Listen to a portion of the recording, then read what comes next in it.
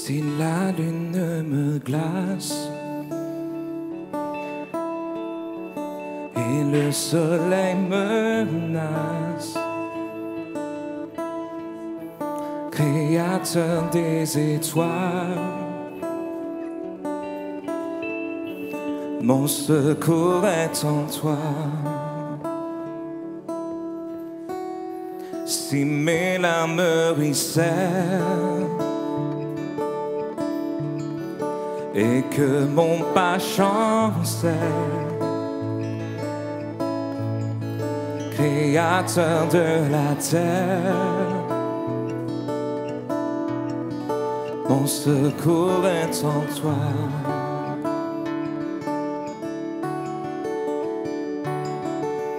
Je lève les yeux vers les hauts sommets. Toi seul est mon Dieu. Je proclamerai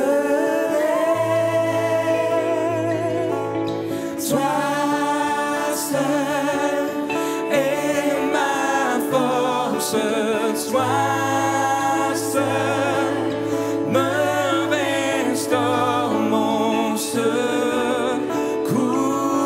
est en toi.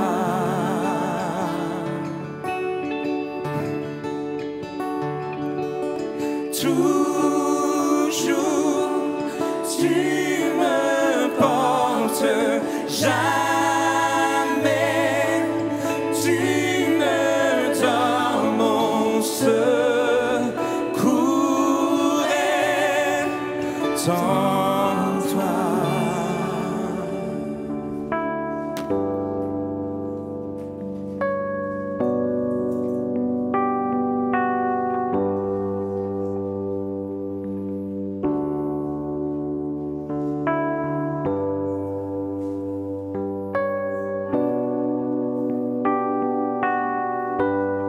Si la peur m'envahit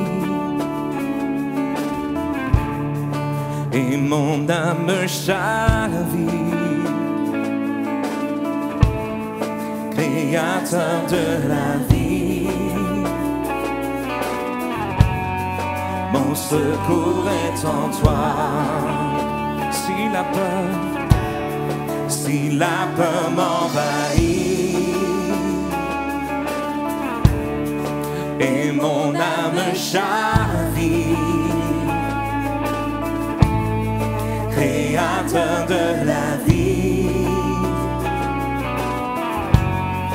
mon secours est en toi.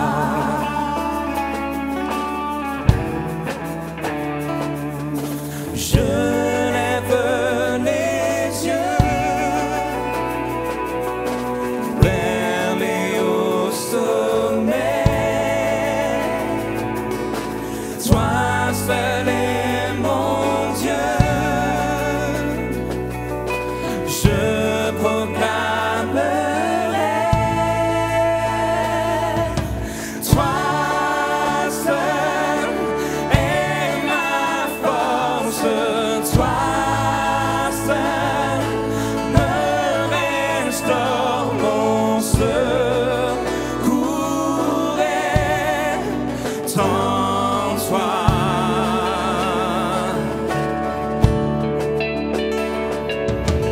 Toujours tu me portes, jamais tu ne dors, mon secours est en toi.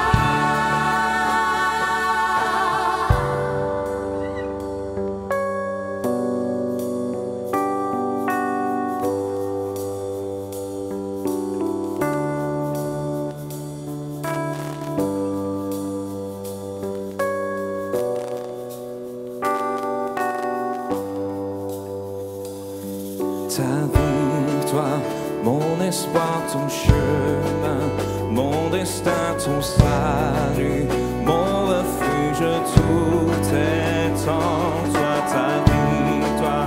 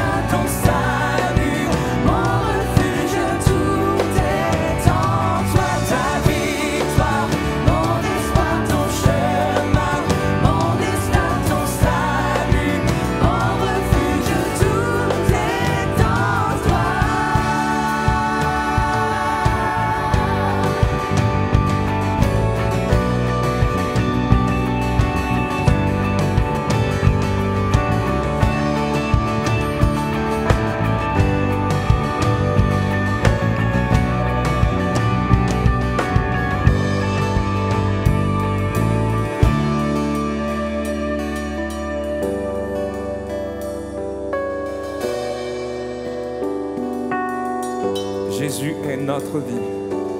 Jésus est notre trésor. C'est en lui et par lui qu'aujourd'hui on vit. C'est en lui et par lui qu'aujourd'hui on peut se tenir devant notre Père. C'est parce qu'il est mort à la croix. C'est parce qu'il a donné son corps et son sang. Parce qu'il a choisi de mourir à ta place que tu peux te tenir et dire: Papa, tu es mon destin, tu es ma vie. Je suis à toi, tu es à moi. Et c'est en l'honneur du sacrifice de Jésus à la croix qu'on va partager la Sainte Seine maintenant. J'ai invité les personnes qui ont été désignées à s'approcher.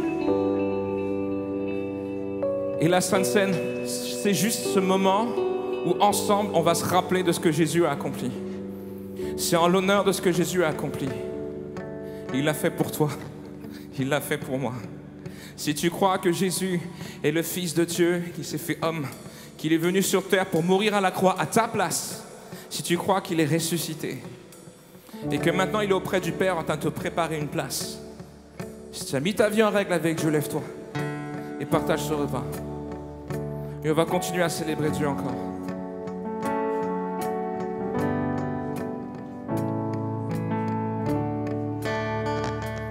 Tu m'as ébloui par tes mélodies, tu m'entoures d'un chant d'amour,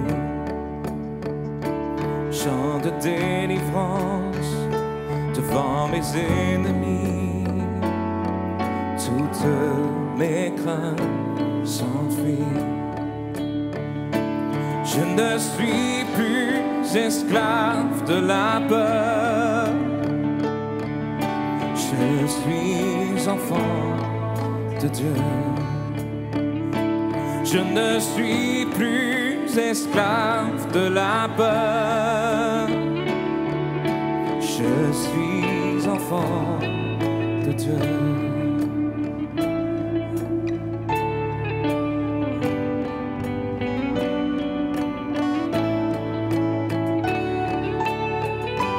Avant ma naissance, tu m'avais choisi, appelé par mon nom. Tu m'as adopté, je suis de ta famille. Ton sang coule dans mes veines. Je ne suis plus esclave de la peur. Je suis enfant de Dieu. Je ne suis plus esclave de la peur. Je suis enfant de Dieu.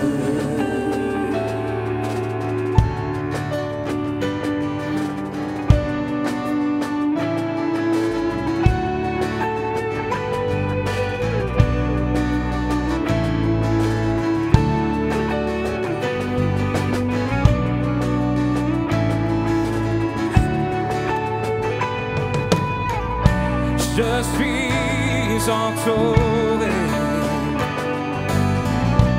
par les bras de mon Père. Je suis entouré de chanteurs de délivrance.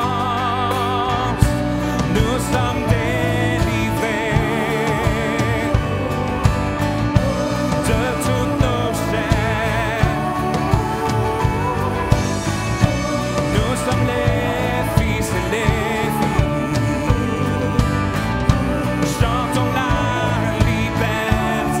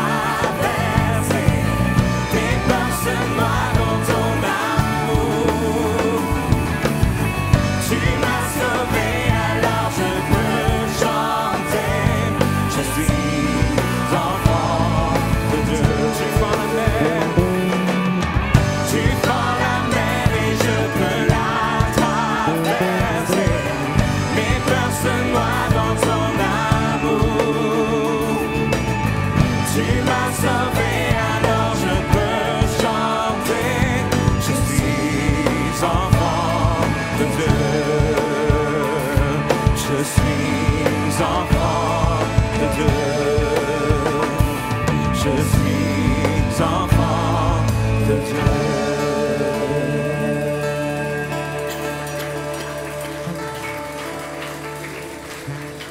Je ne suis plus esclave de la peur.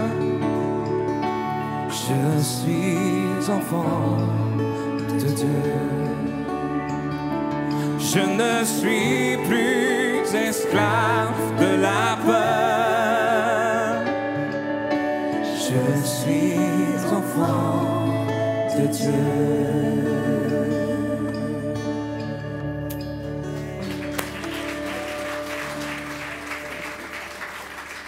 Je suis enfant de Dieu.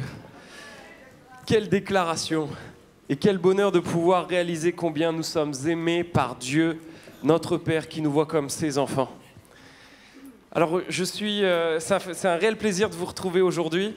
Pour ceux qui ne me connaissent pas, je m'appelle David Falaize. Je suis un des pasteurs de l'Église et j'ai notamment en charge on va dire le parcours baptême pour tous ceux qui s'engagent par les eaux du baptême. Et à Créteil, il y a énormément de gens qui s'engagent par le baptême. Et c'est juste une grâce incroyable que l'on vit depuis déjà des années à Créteil, c'est que des gens rencontrent Jésus ici, dans ce lieu, se donnent à lui, vivent une nouvelle vie, sont transformés. Et il y a encore du coup dans 2 semaines une session de baptême qui est organisée avant l'été. Je vous invite à pouvoir venir encourager, il y a plus de 10 baptisés qui vont encore s'engager, venir encourager toutes ces personnes pour qu'ils sachent qu'ils sont soutenus, qu'ils font partie de la famille, la nôtre. Et du coup, donc, je vous invite, c'est dans 2 semaines, à venir nous rejoindre pour fêter cet événement avec eux. J'aimerais, du coup, pour partager cette pensée que Dieu a mise sur mon cœur, introduire par une courte vidéo que je vous invite à regarder à l'instant. Si c'est possible, la vidéo, d'envoyer la vidéo. Merci beaucoup.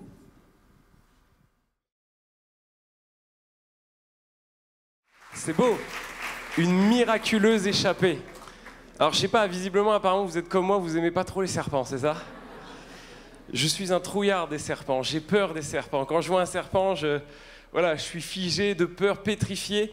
Mais j'ai intitulé ce titre de message « Saisis ta destinée par la foi ». Saisis ta destinée par la foi. On voit en fait dans cette vidéo un petit iguane marin, ça a été tourné dans les îles Galapagos. Et en fait, ce petit iguane, la vidéo ne le montre pas, mais il vient tout juste de naître. Et il éclot de son œuf qui est pondu sous le sable. Et en réalité, dès qu'il naît, sa destinée à lui, c'est de sortir, d'affronter la vie, de franchir tous ces serpents qui sont là à l'attente pour le croquer, pour aller rejoindre le papa iguane en haut de la montagne. Vous voyez l'image? Et en réalité, quand je regardais cette vidéo, la première chose que je me suis dit, c'est perdu d'avance, c'est fichu pour lui. C'est fichu pour lui. Il y a peut-être même des carcasses de petites iguanes sur le sable, vous voyez, qui jonchaient, et puis lui-même, quand il a couru, il va se dire, c'est mort pour moi, vous voyez. Et en fait, ce qui se passe, c'est que bien souvent, c'est vraiment ce que j'ai sur mon cœur, lorsqu'on voit la situation de nos vies, lorsqu'on voit peut-être l'avenir qui se pointe alors qu'on vit des moments difficiles dans nos vies, on se dit c'est déjà perdu d'avance. Pourquoi même démarrer? Pourquoi même essayer de se battre? Pourquoi même essayer d'avancer? Pourquoi même essayer d'espérer en l'avenir? Et pourtant, en fait, après réflexion, lorsque je regarde, je me rends compte qu'en réalité, cette iguane a 2 options. Cette iguane, il peut soit décider de partir comme il l'a fait et envisager une destinée, envisager une issue de sortie, soit rester, mourir dans son nid, dans sa zone de confort et ne jamais voir le jour. Vous voyez l'idée? En fait, saisis ta destinée par la foi, c'est ce qui résonne dans mon cœur, c'est la pensée qu'on va partager ensemble. Et j'aimerais du coup pour cela qu'on regarde 2 versets dans Esaïe chapitre 51, verset 1 à 2, qui va nous introduire sur le sujet. C'est Dieu qui parle par l'intermédiaire d'un de ses prophètes au peuple d'Israël. Et en version Semeur, donc, il dit « Écoutez-moi, vous qui recherchez le salut, écoutez, prêtez l'oreille. Vous qui vous tournez vers l'Éternel, regardez le rocher d'où vous avez été taillé et la carrière d'où vous avez été tiré. Oui, considérez donc Abraham, votre père, Sarah qui vous a mis au monde, car lorsque j'ai appelé Abraham, il n'avait pas d'enfant. » Amen. Ce message s'adresse, comme je l'ai dit, au peuple d'Israël. Sauf que, comme vous le savez, depuis toujours dans la Bible, le peuple d'Israël a une promesse, celle de s'emparer d'un pays, une terre promise qui s'appelle Canaan, qui pourrait être l'équivalent de leur destinée, le lieu d'épanouissement où Dieu a prévu qu'ils évoluent et qu'ils grandissent. Sauf que le message là qui est adressé à ce peuple, c'est un peuple qui n'est pas en Canaan, c'est un peuple qui se retrouve exilé à Babylone. Ils sont esclaves d'un peuple étranger. Ils n'ont aucun espoir. Leur vie, c'est de pouvoir continuellement obéir aux ordres de personnes qui les dominent. Et leur situation, c'est continuellement peut-être repasser les promesses de Dieu qu'ils ont reçues il y a déjà fort longtemps, mais qu'ils ne voient pas arriver. Et imaginez la situation dans laquelle ils sont. Eh bien, en réalité, Dieu a un message pour eux au moment où ils se trouvent dans cette situation. Et il va venir vers eux, il va dire, voilà, vous qui êtes aujourd'hui ici, qui aspirez peut-être à autre chose, qui aspirez au salut, écoutez, prêtez l'oreille. Et il va leur donner une situation, une solution. Il va juste leur dire, regardez à votre ancêtre Abraham. Abraham, il avait une promesse, il l'a saisie. Il y a répondu à cet appel que je lui ai adressé. Et je l'ai béni, je l'ai fait rentrer dans sa destinée. Vous êtes toujours avec moi ? J'aimerais, avant qu'on développe sur la vie d'Abraham, revenir au contexte de ce texte par une pensée très forte que j'ai sur mon cœur, à mon sujet, parce que Dieu me travaille beaucoup sur ça, mais aussi, je pense que ça peut aussi vous concerner. Ce premier point de mon message, c'est Dieu a aussi une destinée pour toi. Et le aussi a une grande importance pour moi. Parce que quand on parle de destinée, quand on parle de Dieu a une destinée, vous voyez, j'ai l'impression que des fois, on fait référence à des vendeurs de rêves qui essayent de vous vendre quelque chose qui n'existe pas. Et pour beaucoup, lorsque même dans les églises, on parle de destinée, c'est quelque chose d'inaccessible. On pense tout de suite, mais c'est pour les autres. Et là, tu vas nous parler d'Abraham, David. Mais Abraham, c'est Abraham. Moi, je ne suis pas Abraham. Les autres, c'est les autres. Et moi, je ne suis pas les autres. Mais effectivement, tu es toi. Et aux yeux de Dieu, c'est ce qui compte. Tu es toi et aux yeux de Dieu, c'est ce qui compte. Dieu te regarde et te considère au même titre qu'il considère les autres. Dieu te regarde et il te considère au même titre qu'il considérait Abraham. Parce que son amour pour toi est équivalent à l'amour qu'il avait pour Abraham. Et les projets, la destinée qu'il a pour toi sont également la même chose et les mêmes projets qu'il a pour toi aujourd'hui. Dieu t'aime, Dieu a une destinée pour toi. Et le premier point que je vois émerger de ce texte, c'est que ce peuple était désiré par Dieu, tout comme tu es désiré par Dieu. Il dit, regardez le rocher d'où vous avez été taillé et la carrière d'où vous avez été tiré. Regardez d'où vous venez, regardez qui vous êtes, regardez quelle est votre identité, quelle est la source de votre identité. Regardez ce que j'ai fait. Et en réalité, quand il dit regardez à Abraham, leur ancêtre. Abraham était porteur d'une promesse. Abraham a reçu une promesse et il a répondu favorablement à l'appel de Dieu. Et cet appel et cette promesse était qu'il serait père d'une multitude. Père et source de bénédiction pour une multitude. Et cette multitude, ces descendants que Dieu lui avait promis, c'est ce peuple à qui Dieu s'adresse dans ce texte. Ils sont les descendants de la promesse. Ce qui veut dire qu'en réalité, il n'existait pas encore il y a des milliers d'années lorsque Abraham avait reçu cette promesse, mais Dieu voyait déjà ce peuple à Babylone. Il voyait déjà ce peuple exilé. Il voyait déjà chacune de ces personnes exilées à Babylone, esclaves. Il les connaissait déjà par leur nom, alors qu'ils n'existaient pas encore sur cette terre. Mais Dieu avait déjà fait une promesse à Abraham. Tu seras ancêtre d'une multitude que je vais bénir. Ils sont le fruit de la bénédiction d'Abraham. Tout comme vous êtes aujourd'hui le fruit d'une bénédiction. D'où venez-vous ? Qui êtes-vous ? Aujourd'hui, la Bible dit que celui qui est en Christ est une nouvelle créature. La Bible nous montre que celui qui a donné sa vie à Jésus, celui qui a compris pourquoi Jésus est venu sur cette terre, Dieu lui permet d'entrer et d'endosser une nouvelle identité, un statut nouveau, une identité nouvelle qui se fonde dans un amour parfait que Dieu a avec ses enfants. C'est qu'il nous considère comme ses fils, comme ses filles. C'est comme ça que Dieu nous rencontre et c'est parce qu'il nous a désirés. La Bible dit que dans un des psaumes, que Dieu avait déjà les yeux sur nous alors que nous étions en train d'être tissés dans le ventre de nos mères. Il connaissait nos noms, il connaissait déjà qui nous allions être. Dieu avait déjà nos noms devant ses yeux et il avait déjà plein de projets pour nous, une destinée pour nous. Sauf qu'aujourd'hui encore, vous pouvez me dire, mais moi David, regarde, je suis un peu comme en exil. Je suis un peu comme en Babylone, je vis des situations, je ne vois pas mon avenir avec de l'espérance. La promesse de Dieu, vous avez des projets, j'ai des projets pour vous de bonheur et un avenir avec de l'espérance. C'est quelque chose qui m'échappe, j'arrive pas à saisir. Tout comme peut-être pour ce peuple à Babylone. Ce qui se passe, c'est qu'en revenant un peu en arrière, on comprend le contexte. Ça revient à Moïse. Lorsque ce peuple est né, ce peuple a fait une alliance avec Dieu. Et cette alliance consistait à ce que ce peuple ait pour Dieu l'Éternel, qu'il lui voue toute sa consécration, tous ses espoirs, qu'il l'écoute, qu'il l'obéisse, qu'il suive ses conseils, ses projets, et que du coup, Dieu, en échange, s'engageait à les faire venir en Canaan, les faire prospérer dans la destinée qu'il avait pour eux. Mais il leur disait aussi, par contre, si tu ne restes pas dans cette relation que j'ai avec toi, si tu veux vivre ta vie sans moi, sache que tu ne pourras pas rentrer en Canaan, tu vas vivre comme un errant sur cette terre, et tu vas chercher qui tu es. Et c'est ce qui s'est produit. La Bible nous montre que durant des siècles, Israël a rejeté Dieu, a rejeté ses promesses, a voulu vivre par lui-même. Et ils se sont retrouvés en Babylone. Le péché a des conséquences désastreuses sur nos vies, sur le monde. Et c'est des conséquences soit directes parce que quand on fait quelque chose qui est à l'encontre de ce que Dieu veut pour nous, à l'encontre des conseils que Dieu a pour nous, eh bien en réalité ça a une conséquence désastreuse pour nos vies. Nos choix ont un impact sur nos vies. Mais des fois, parce qu'il faut savoir que ce peuple, c'était juste les arrière petits-enfants de personnes qui ont potentiellement chuté. Ce n'est pas essentiellement de leur faute. Ils sont nés dans un endroit, un contexte qu'ils n'ont pas voulu. Eh bien en fait, il faut savoir que le péché, dans un monde tel que celui que nous connaissons, où Dieu n'existe pas pour la majorité des personnes, qui est rejeté par la majorité des personnes, eh bien il y a des conséquences indirectes au péché qui nous atteignent. Nous sommes presque des victimes collatérales des mauvaises actions des autres. Et tu peux te dire, oui, moi aujourd'hui je suis né par exemple dans une famille où je n'ai pas toutes les cartes en ma main. Mes parents ne sont pas assez riches pour me donner une bonne éducation. Peut-être que pour toi, il y en a qui ont abusé de toi, qui t'ont maltraité. C'est des choses que tu n'as pas demandées. Et pourtant, tu les as vécues. Pourquoi ? Le péché, le monde dans lequel nous sommes est un monde sans Dieu, rejeté, qui a rejeté Dieu et qui subit les conséquences de cette absence. Mais on voit une chose, c'est que lorsque Dieu vient et qu'il s'adresse à ce peuple, il ne vient pas leur reprocher leurs manquements, il ne vient pas juste comme dégoûté par leur situation, il vient, il leur dit, voilà, vous qui voulez être sauvés, qui aspirez à quelque chose de nouveau, je ne viens pas vous juger.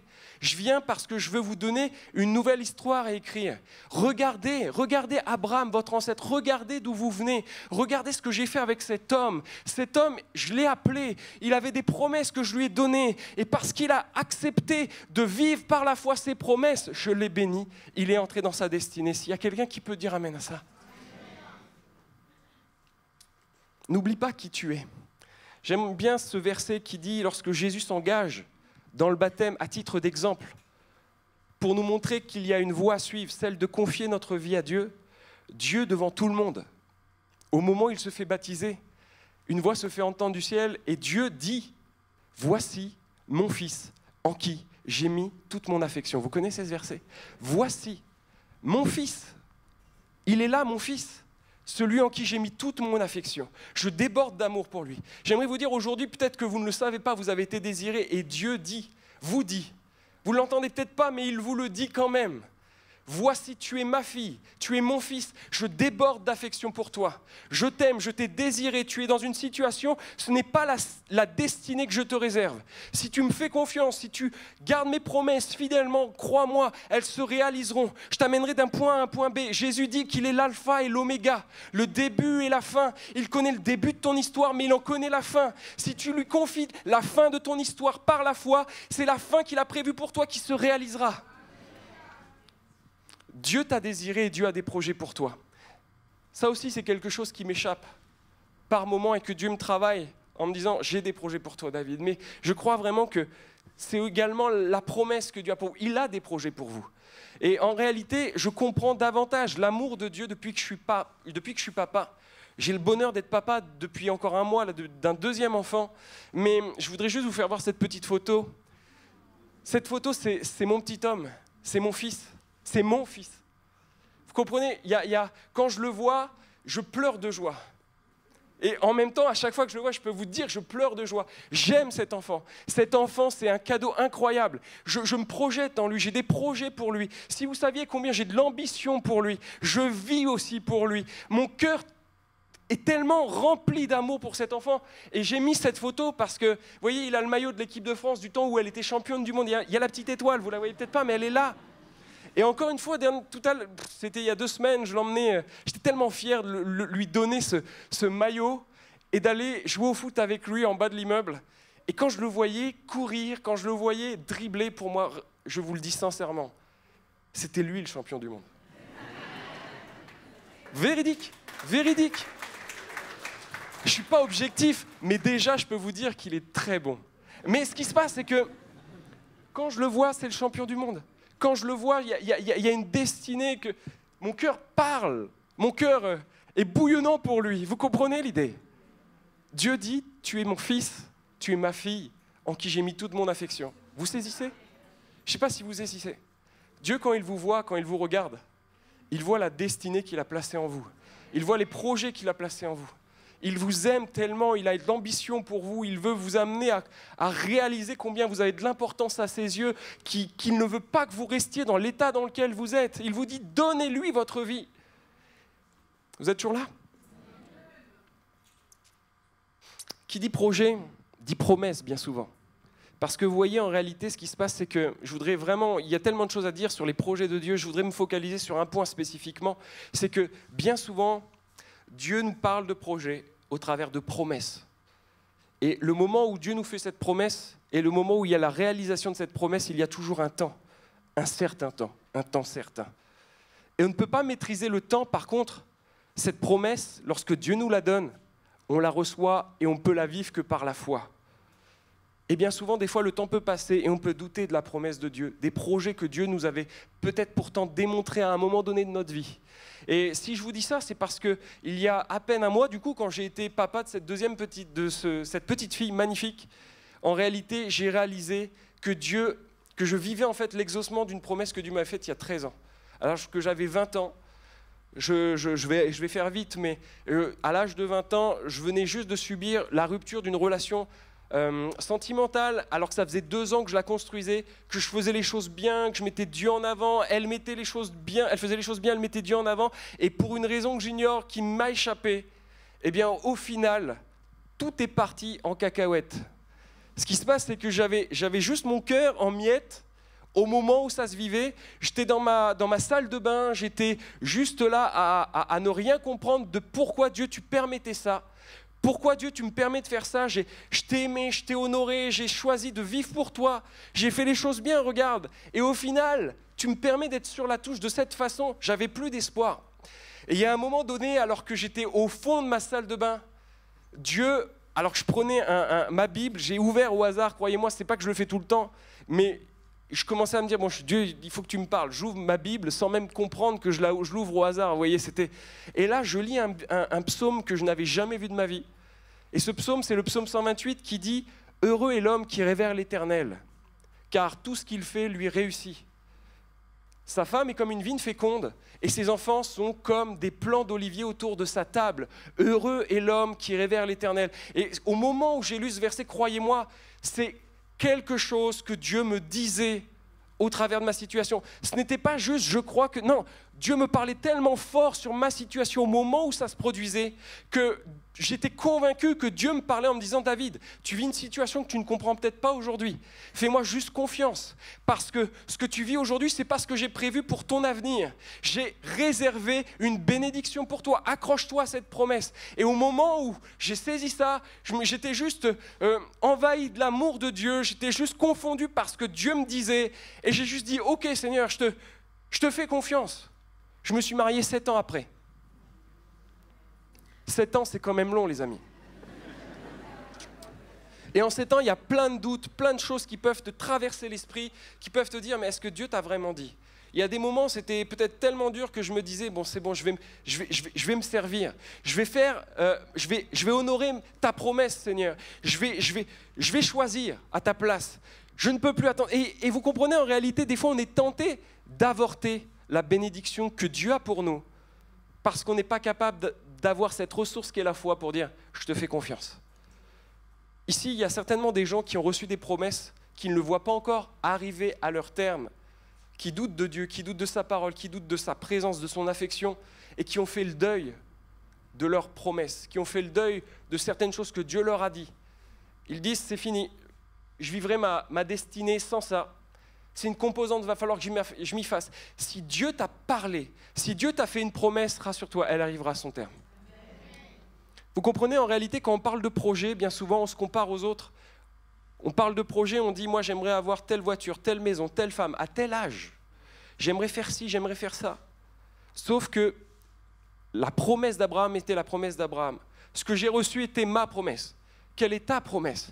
Et bien souvent, en réalité, pour comprendre les projets que Dieu a pour nous, il faut comprendre que ce sont ses projets pour nous. Je ne sais pas si on arrive à comprendre ce que je veux dire. Bien souvent, lorsqu'on s'approche de Dieu, on veut utiliser Dieu, mais c'est quelque chose presque de naturel, mais qui n'est pas bon. C'est qu'on cherche à utiliser Dieu pour nous réaliser, pour réaliser ce que nous voulons être, et ne pas chercher en réalité ce que Dieu veut que nous soyons pour lui. La Bible dit que tout a été créé par lui, tout a été créé pour lui. Tu as été créé, j'ai été créé pour Dieu. Et en réalité, les projets que Dieu a pour moi sont des projets de bénédiction. Comment tu peux le comprendre? Alors qu'aujourd'hui, tu es peut-être en exil à Babylone. Comment tu peux saisir sa promesse? Hébreux 11 nous dit, c'est par la foi que nous comprenons que le monde a été formé. Comprenez, en fait, il y a des choses que nous ne pouvons saisir que par la foi. Et ces choses-là s'attrapent par la foi. Quand vous allez au travail et que vous dites « Je suis ce fils bien-aimé que Dieu m'a... » Et Dieu me dit que je suis son fils bien-aimé en qui il met toute son affection. Tu crois que ton voisin et ton collègue de travail, il va dire quoi? Il va rigoler. Il va dire « Toi, t'es un fils plein d'affection, toi ?» Je te connais, mec. Et là, qu'est-ce qui te permet d'attester droit dans les yeux que tu es ce fils bien-aimé plein d'affection? C'est que tout simplement, au fond de toi, il y a cette promesse qui résonne. Le Saint-Esprit, au fond de toi, t'amène à comprendre que tu es aimé. Le Saint-Esprit, au fond de toi, prend des promesses qu'il y a dans la Bible, les rend vivantes à ton esprit et te permet d'attester, oui, que Dieu est avec toi, que Jésus est l'alpha, l'oméga, le début, la fin, qu'il te précède dans ta destinée et qu'il sera à la fin, au bout du chemin, avec toi, dans l'éternité. Parce qu'en réalité, en travaillant ce sujet, je réalise juste quelque chose et la portée de notre destinée. C'est qu'en réalité, notre destinée débute à notre nouvelle naissance, au moment où nous avons donné notre vie à Christ. Mais elle ne s'achève pas ici-bas. Je sais pas, des fois on ne réalise pas encore tout ce que ça veut dire. La destinée que Dieu nous réserve est éternelle. C'est pour l'éternité. Et en fait, notre vie sur terre, c'est ça, vous voyez. Excusez-moi, j'essaie de l'imaginer. C'est le petit bout de l'iceberg par rapport à tout ce que ça représente. Et c'est notre vie, c'est ça sur terre, alors que l'éternité, vous voyez, elle est sans fin avec Dieu. Et la Bible dit qu'il nous prépare une place dans son royaume. Pour celui qui est uni en Christ, il nous fait siéger avec lui dans les lieux célestes, qu'il a une éternité, une destinée éternelle pour nous. Il est avec nous pour l'éternité. Je ne sais pas si on réalise tout ce que ça veut dire. On est limité, on a un début ou une fin sur cette terre, alors que Dieu fait de nous des fils et des filles destinés à l'éternité avec lui. Waouh! Que Dieu nous éclaire. N'oublie pas qui tu es, n'oublie pas les paroles que tu as reçues. Et la deuxième partie de mon message, c'est maintenant entre dans ta destinée. Vous êtes toujours avec moi, ça va? Yes. Maintenant, entre dans ta destinée. Et le mot qui est important, c'est maintenant. Maintenant. Vraiment, je vous assure, c'est maintenant. Bien souvent, les gens, lorsqu'on parle de destinée, ils disent plus tard. C'est maintenant. C'est maintenant que tes décisions d'aujourd'hui vont impacter ton avenir. La manière dont tu te vois aujourd'hui va impacter et définir qui tu es aujourd'hui et demain. Tant que tu n'auras pas compris qui tu es, la manière dont Dieu te voit aujourd'hui, tu ne pourras pas avancer pour demain. Parce que Dieu te voit déjà comme tu es demain. Et du coup, il considère que pour que tu avances, il va falloir que tu changes de mentalité pour voir comme Dieu te voit. Vous voyez l'idée? Vous êtes là? Et en fait, pour entrer dans ta destinée, il va falloir donc que tu quittes. C'est ça qui est paradoxal avec Dieu. Il faut que tu quittes pour entrer. Dieu va dire à Abraham dans Genèse chapitre 12, verset 1, « Va, quitte ton pays, ta famille et la maison de ton père, pour te rendre dans le pays que je t'indiquerai. Va et quitte. » En général, quand on parle de quitter, c'est pas forcément génial, quoi. Vous voyez l'idée? Quitter. Quitte ce que tu connais, quitte ce sur quoi tu t'appuies pour juste me faire confiance sur la parole que je te donnais. Vous comprenez l'idée? C'est comme si tu vas miser non pas sur quelque chose de palpable, mais uniquement sur une parole que Dieu t'a donnée. Il faut être fou, non? Ça s'appelle la foi. Et en réalité, on voit dans Hébreux 11 que tous les hommes décrits, ou les femmes décrites comme des héros de la foi, ont été à un moment donné obligés de quitter leur mentalité, quitter quelqu'un, quitter quelque chose. Si on prend une liste, mais juste quelques-uns, Noé a quitté l'approbation des autres pour construire un bateau. Vous connaissez l'histoire de Noé? En fait, Dieu lui demande de construire un bateau sur une montagne, loin de la mer, en prévision du déluge qu'il avait annoncé. Mais c'est sur la parole de Dieu qu'il l'a fait. Et là, l'approbation des autres, c'est qu'il a subi les moqueries. Il a subi peut-être beaucoup de mépris de tous ceux qui le côtoyaient. Mais il l'a fait. Dieu te demande de construire ta vie, non pas sur les conseils humains, mais sur sa parole. Moïse a quitté son statut social en refusant d'être reconnu comme le fils de la fille de Pharaon. Gédéon a dû quitter la sécurité de son pressoir pour affronter les Madianites. David, le roi David, avant d'être le roi David, a dû quitter les rangs de l'armée d'Israël terrifiée par un géant. Et il a dû arriver sur le champ de bataille, affronter droit dans les yeux ce géant qui se présentait et qui les narguait et qui se moquait d'eux.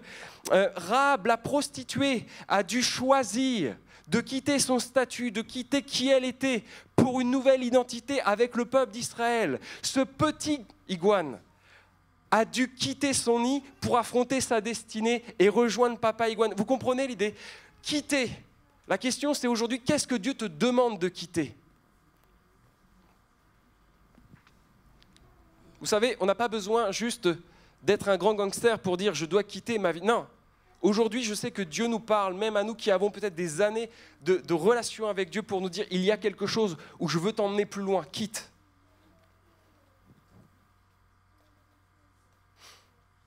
Quand on parle de quitter et qu'on répond à la promesse de Dieu, à l'appel de Dieu par la foi, émerge un sentiment qui est opposé à la foi. Ça s'appelle la peur.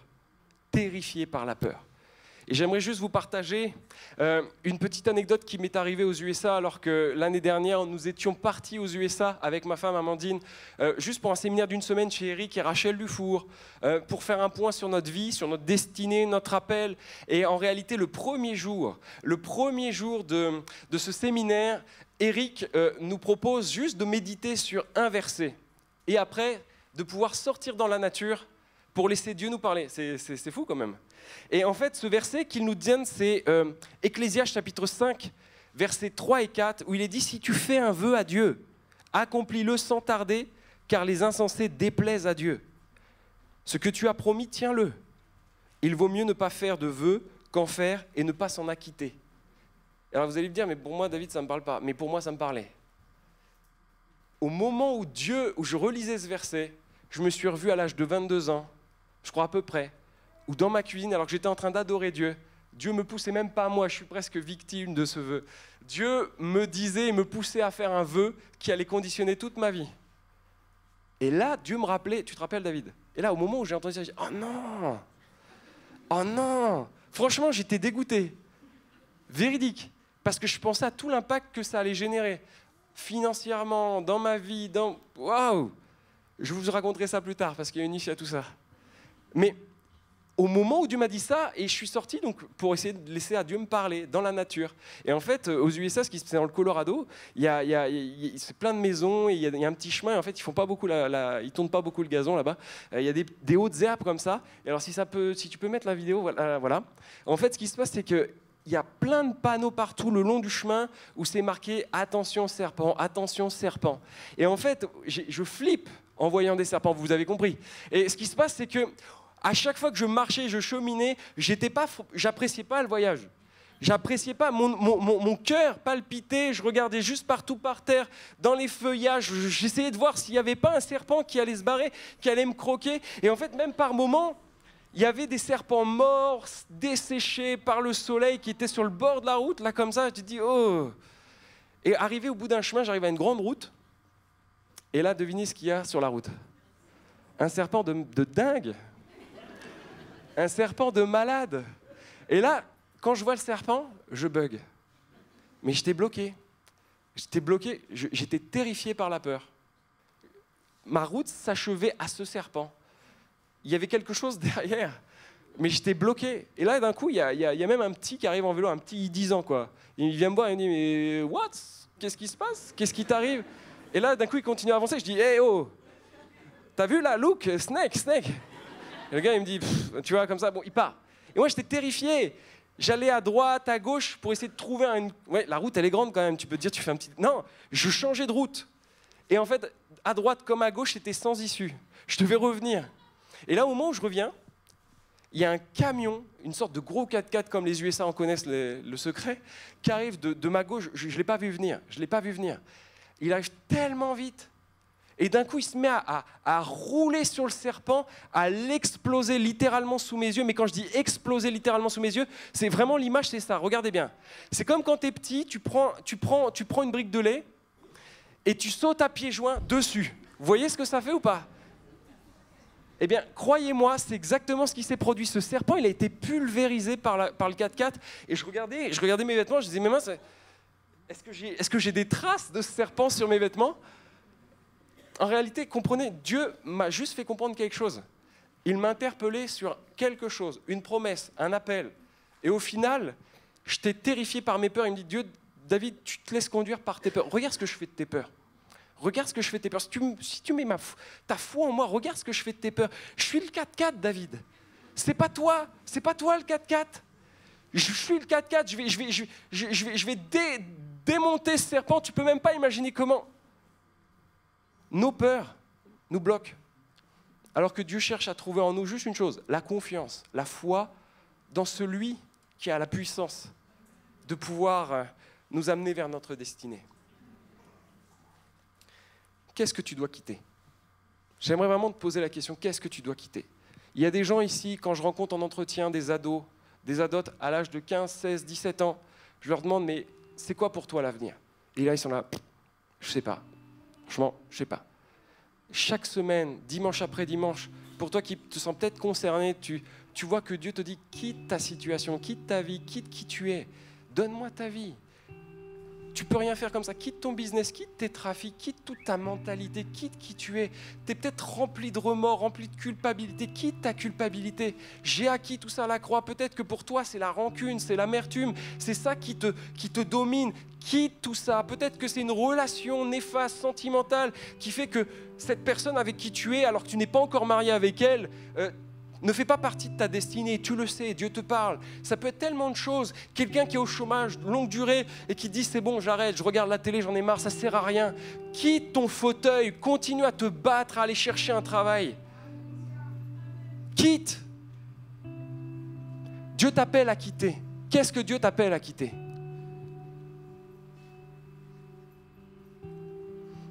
Quitte mais deviens. Vous voyez, en fait, Dieu nous demande de quitter, mais il ne nous demande pas de quitter sans savoir où on va. Il sait où on va. Tu ne sais peut-être pas où tu vas avec Dieu, mais il sait où tu vas. C'est énorme. Dieu va dire à Abraham, écoutez bien ça, Genèse 12:2, je ferai de toi l'ancêtre d'une grande nation. Je te bénirai. Vous avez entendu ? Je ferai de toi, je ferai de toi. Je te bénirai, je ferai de toi un homme important et tu deviendras. Je ne sais pas si vous comprenez ce que je veux dire. C'est Paul qui me l'a donné, Paul Calzada qui m'a... Dieu dit, c'est Dieu qui dit je ferai, je ferai, je ferai. Et toi, parce que tu as quitté, tu deviendras. C'est Dieu qui te permet de devenir. C'est fou, hein? Et qu'est-ce qui te permet de devenir? C'est parce que tu as mis la foi dans le Dieu qui te permet de devenir. Oh. Je ne sais pas pour vous, mais j'ai envie de croire. J'ai envie de mettre ma vie entre les mains de Dieu. J'ai envie de mettre mes projets entre les mains de Dieu. Je veux vivre ses projets. J'aime Dieu. Mon destin, mon éternel est lié à lui. Je vis pour lui. J'aime qui il est. Et je sais qu'il m'aime en retour. Devenir quoi? Beaucoup de gens se battent pour devenir. Ils se battent pour leur carrière, ils veulent devenir, ils écrasent les autres pour devenir. Tu n'as pas à te battre pour devenir. Ton appel, ce n'est pas toi qui vas le gagner, c'est Dieu qui te l'a donné. Qu'est-ce que tu dois faire pour le prendre, entrer dans ta destinée? C'est juste croire en qui il est, en ce qu'il dit de toi et ce qu'il te promet. J'espère que la foi monte là. Qu'est-ce que tu dois devenir alors? Hébreux 11 nous parle d'hommes et de femmes. Et croyez-moi, elles sont comme vous et moi, avec tous leurs défauts, avec toutes leurs incapacités, avec toutes leurs limites. Mais ce chapitre les appelle les héros de la foi. Ils ont fait quoi? Ils ont juste cru. Alors vous allez me dire, ils ont cru dans des trucs de ouf. Mais ils ont cru. Et c'est parce qu'ils ont cru qu'ils sont devenus.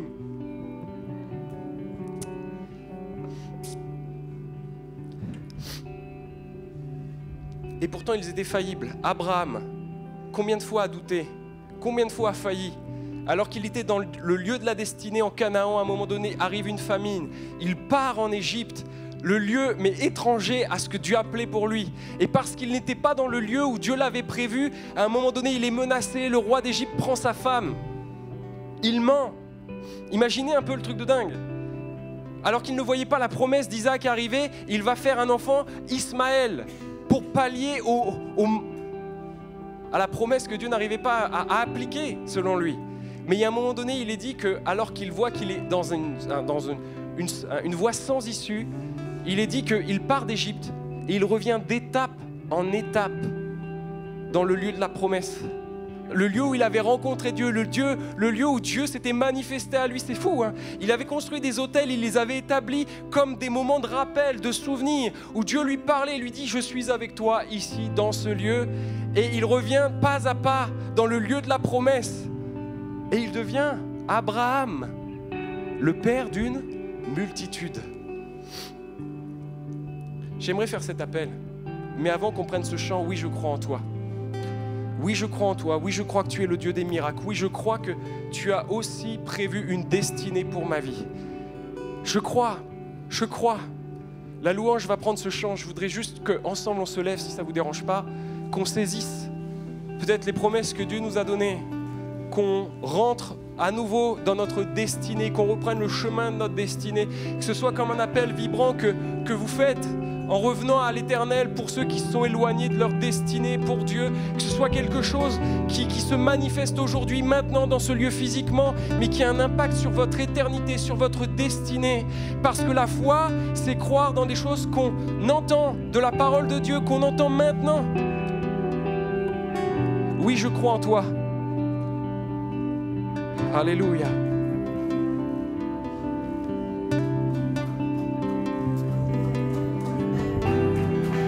Celui qui fit voir les aveugles est présent ici devant moi, présent ici devant moi. Celui qui fit entendre le sourd fait disparaître toutes mes craintes, disparaître toutes mes craintes. Oui, je crois en toi. Oui, je crois en toi.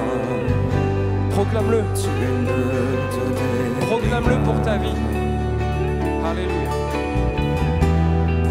Oui, je crois en toi.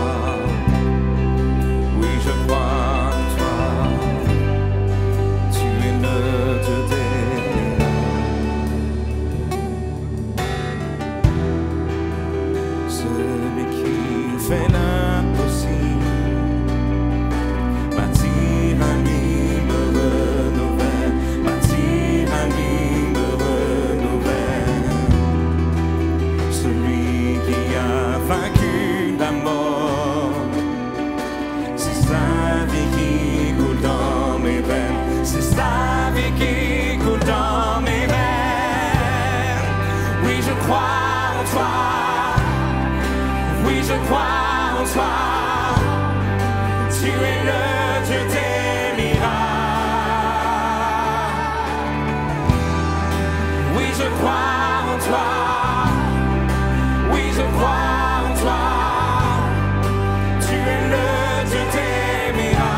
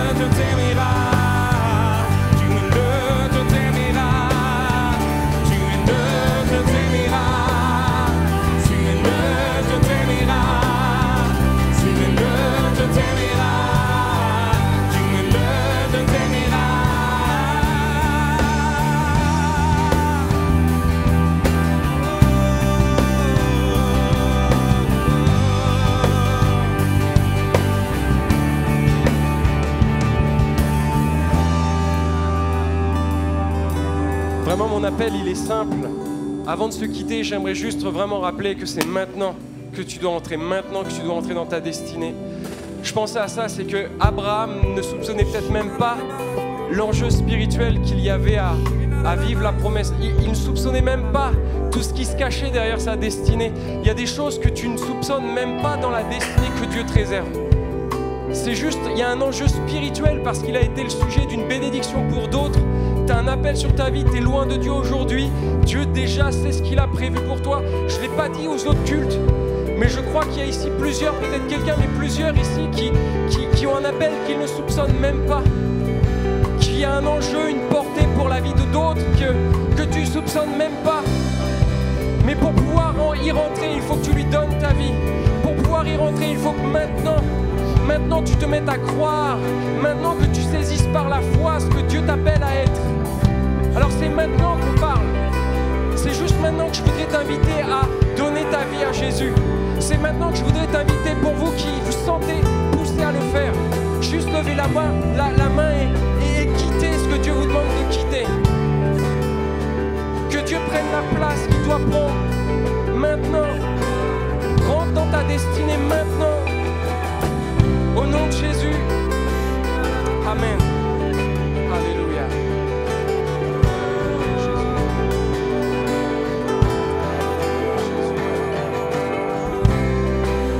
Dieu qui est, qui sera, le puissant roi ressuscité, le Dieu qui rend la vie aux morts. Tu es le Dieu des miracles, tu es le Dieu des miracles, le Dieu qui est, qui sera, le puissant roi ressuscité, le Dieu qui rend la vie aux morts. Tu es le Dieu des miracles, tu es le Dieu des miracles, le Dieu qui est et qui sera, le puissant roi ressuscité, le Dieu qui rend la vie aux morts. Tu es le Dieu des miracles, tu es le Dieu des miracles, le Dieu qui est et qui sera, le puissant roi ressuscité, le Dieu qui rend la vie aux morts. Tu es le Dieu des miracles, tu es le Dieu des miracles. Oui, je crois en toi, oui, je crois en toi. Tu es le Dieu des miracles. Oh, oui, je crois en toi, oui, je crois en toi. Tu es le Dieu des miracles. Oui, je crois, oui, je crois en toi, oui, je crois en toi. Tu es le Dieu des miracles. Oh, oui, je crois en toi, oui, je crois en toi. Tu es le Dieu des miracles. Tu es le Dieu des miracles. Tu es le Dieu des miracles. Tu es le Dieu des miracles. Tu es le Dieu des miracles. Tu es le Dieu des miracles. Tu es le Dieu des miracles. Tu es le Dieu des miracles. Tu es le Dieu des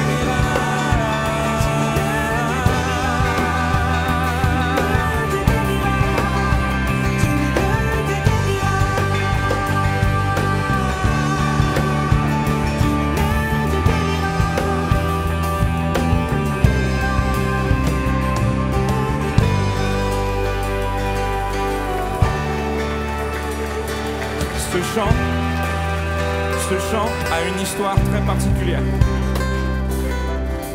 L'homme qui l'a écrit s'appelle Chris Quilala. En 2014, il a un fils qui lui est né et il est mort. Et Et alors qu'il tenait son enfant mort dans les bras, il a commencé à douter, il a commencé à se dire pourquoi. Et Dieu lui a dit, proclame qui je suis. Même si ton fils est mort, je suis le Dieu qui rend la vie aux morts. Même si ton fils est mort, je suis celui qui rend la vue aux aveugles. Je suis le Dieu des miracles. Proclame-le maintenant. C'est devenu ce chant. C'est devenu ce chant qui est le chant d'un homme qui a perdu son fils et qui confesse que Dieu est quand même Dieu. Et je crois qu'ici, il y a des gens qui ont des choses dans leur vie qui sont mortes et qui croient qu'il n'y a plus aucun espoir. Mais Dieu est le Dieu des miracles. Il est, il a été, il sera, il est maintenant pour toi. Que le Seigneur vous bénisse. Alléluia. On pourrait se lever, acclamer le Dieu des miracles si vous voulez. C'est là que tu as été béni. Lève-toi, acclame Jésus. Acclame Jésus. Alléluia. Papa, on te loue Jésus. Alléluia. Merci parce que tu étais, parce que tu es, Seigneur, tu seras. Merci pour tes promesses qui sont oui à maintenant Jésus. Merci pour qui tu es Jésus. Alléluia Jésus. Alléluia Jésus.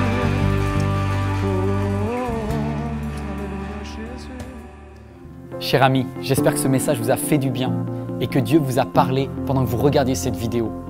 Vous avez décidé de vous approcher de lui, n'hésitez pas à aller plus loin. En tout cas, si vous passez en région parisienne, vous êtes le bienvenu ici à MLK à l'un de nos 5 cultes.